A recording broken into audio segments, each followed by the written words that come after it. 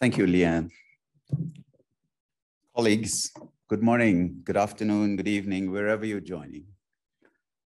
I'm told there are many people online, and I'm delighted that you are. So thank you, friends, partners, and colleagues.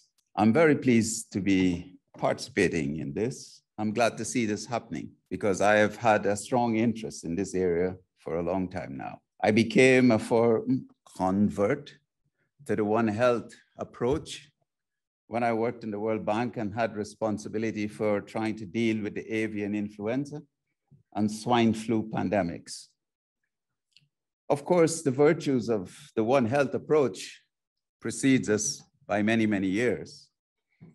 All of you who work in this area know that this term of one medicine was coined by Calvin Schwabe in the 60s, who saw the interaction between animals, the environment, and humans, and proceeded to think about this in the context of how you bring these three together to make the best of a health system that would serve all. Of course, since the days of Schwabe, the term metamorphosized into One Health, and One Health itself has had different definitions and different meanings to different people. Our definition is the one that we follow and was proposed by WHO, FAO, OIE, and UNEP. So it is a concept of delivering health at the interface of animals, humans, and the environment. It is no secret that despite the virtues which we see for the One Health approach, it has not progressed as rapidly as many of us would like. We know the virtues by working at this interface, and particularly in the context of zoonotic diseases, so much can be accomplished. In the case of ILRI and our partners, we see this not only in the context of managing pandemics or preventing them, but also dealing with the endemic diseases, which are so prevalent and so difficult for the smallholders whom we serve. So this approach of dealing with zoonotic and related diseases, not only endemics, but pandemics as well, have enormous prospects that we must continue to pursue despite the slow progress with the One Health paradigm. So the question could be asked, if you are so smart, why aren't you rich? If One Health is so good, why isn't it being pursued? And in the context of this conference, that's where I like to make a few more remarks. First of all, the issue is about funding. As you know, governments, whether they are development donors or national governments, we prioritize only the most important things we see at that moment. So when a disease comes, as this one, the current pandemic has, costing the world trillions of dollars, we're mobilized to do something about it. But as soon as the risk or the challenge abates, we move on to something else. And that's been the problem with funding One Health. We respond only to the immediacy of the threat that confronts us. I think that needs to change. And governments, probably in the face of the expenditure that they've had to make in the context of the current pandemic, will ensure that we don't have to do this over and over. But it's not just the expenditure. It is the social and other dislocations that we suffered over this period and are still in the midst as the Omicron has become evident. So hopefully funding will be more and more reliable. But the second area, I think, that militates against getting One Health going is the differing view of what it really is. And I hope that this conference will coalesce around the definition that is put forward by the organizations I just mentioned. The One Health concept elaborated by FAO, WHO, OIE, and UNEP. And it's the one we should use, I believe. Because if we use the definitions of One Health that so many others use, that includes soil health, plant health, this concept becomes so large that it collapses on its own weight. So let's keep a definition that is manageable, operationalizable, and so on. So funding the definition. The third thing that we must tackle is the disciplinary insularity that abounds in this area. The vets and the medics don't work very well together. The vets and the rest of animal agriculture don't work well together. The vets and the environmental scientists don't work together.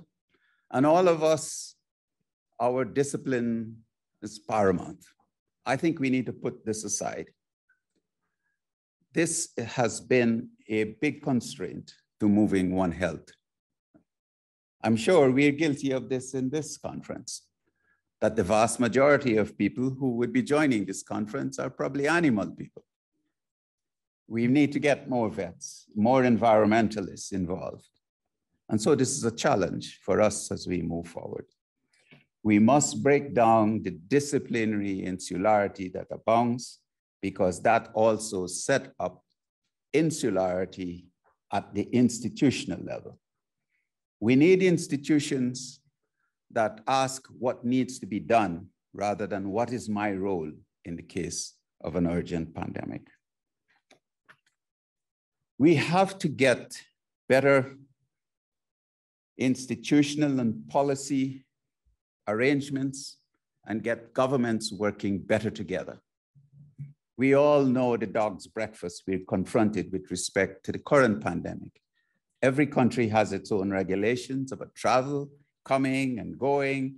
Every country approaches things slightly different. This is terrible for business and for the public. We also know that one of the big virtues of the One Health approach in dealing with pandemics in particular is that if we were able to detect diseases early, then the cost of controlling them is much, much reduced.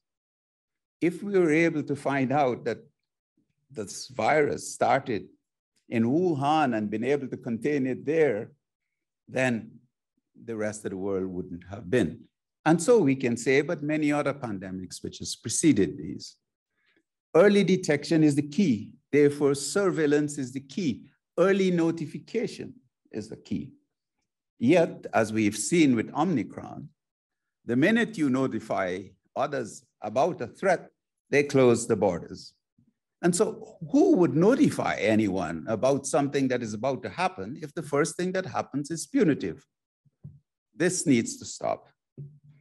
We need some mechanism where governments will agree about early notification, surveillance that works, help the developing countries that don't have the capability to do surveillance. And as we proposed in one of my early documents in the World Bank, some sort of a fund that is contributed to, so that countries which suffer from an early notification and other punitive measures can draw on that fund for compensate for its losses. So we have a lot of institutional work. And let me end on this point. We must act in solidarity. We cannot end whether endemic or pandemic diseases without solidarity. So we must act in solidarity.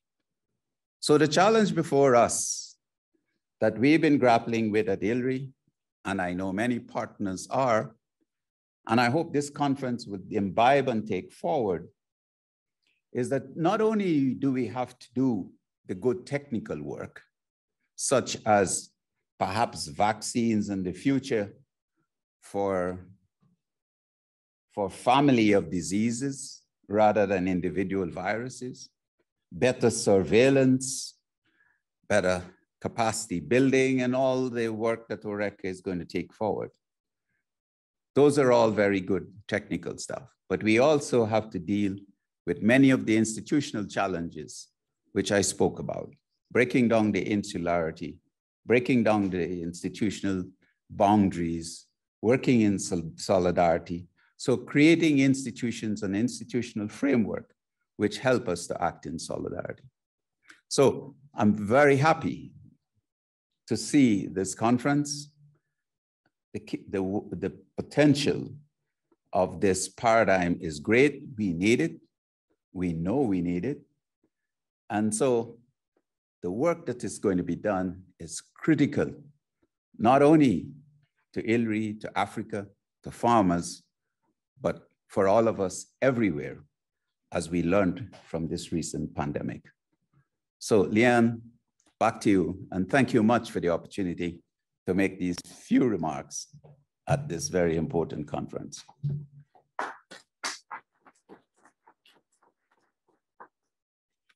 Thank you so much, Jimmy, for your time and your wonderful remarks.